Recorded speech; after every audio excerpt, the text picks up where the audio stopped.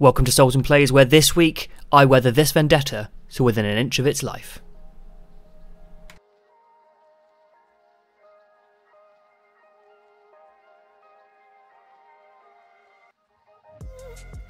So to prepare my trusty flyer for weathering, I've base coated everything, used the airbrush, given some nice gradients, it looks good, it's ready to go, now let's ruin it.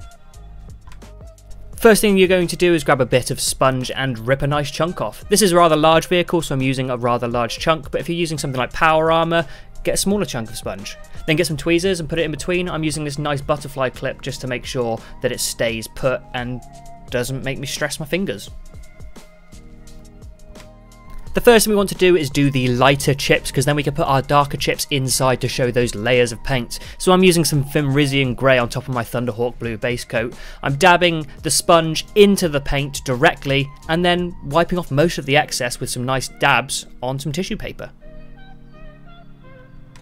Once I'm content there's just enough paint so it doesn't splodge, I'm going to gently dab it all over key areas on the model. That's edges, sharp corners, anywhere there could be some wear and tear. Now this is an aircraft, so a lot of the forward wings and forward surfaces are going to get hit by debris. So I'm going to use that as my main area for testing out if I actually like the scheme.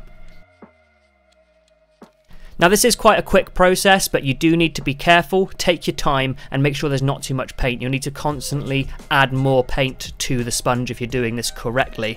If you're not needing to do it very often, you're probably going to be making a lot of splodges, so just take your time, be patient, and it should end up looking something like this after you've just done the lighter chips. I dare say this already looks good enough in some situations, so you could, if you really wanted to, stop here. But what we're going to do next is add some layers. The way I intend to add the first of these layers is with some Rhinox hide, which is a dark brown paint from Citadel.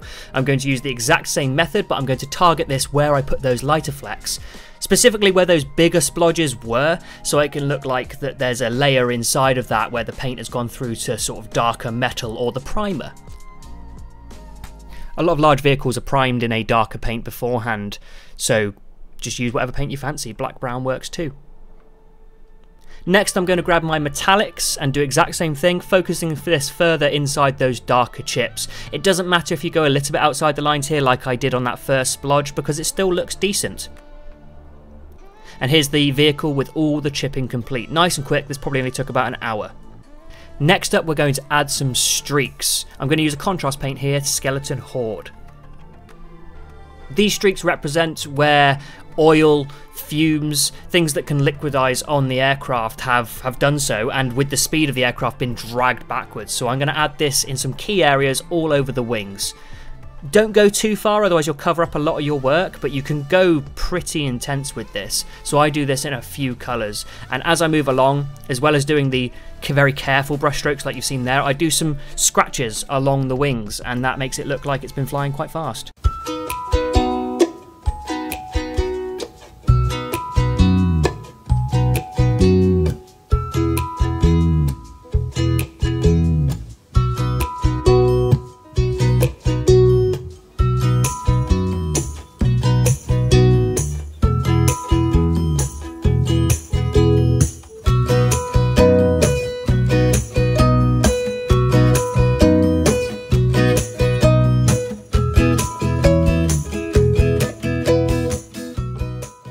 Next up I'm going to do the exact same thing with some Basilicanum Grey.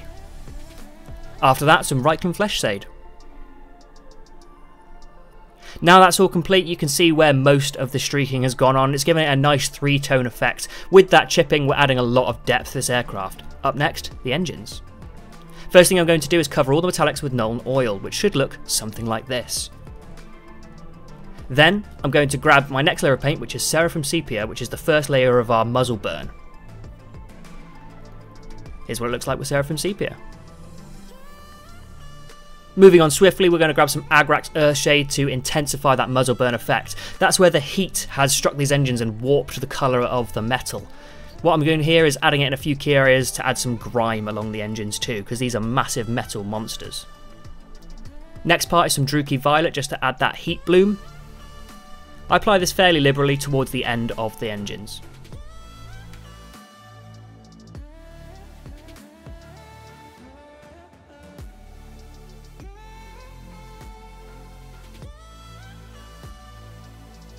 And then in the interest of variation, I also add a bit further up the engines just to make it more visually appealing.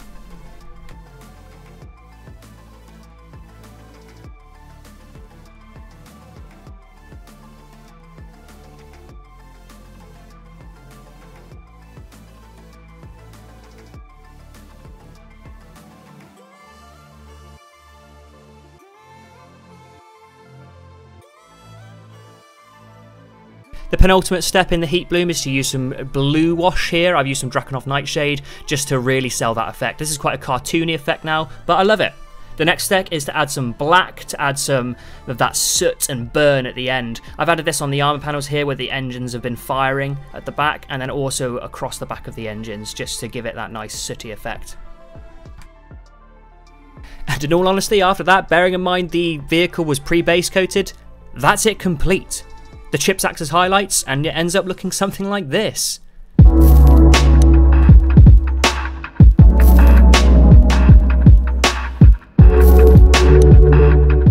Here it is next to an older aircraft I did with some lighter weathering.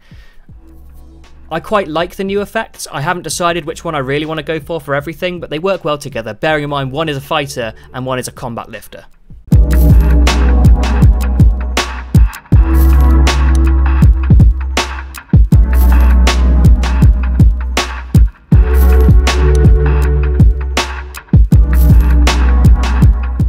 So that'll do it for this video. People have been asking for some chipping and weathering tutorials for a little while now, so there you go. If you have any other things you'd like me to make, drop it in the comments and I'll give it a go. Thanks for watching. I've been Sam. See you next time.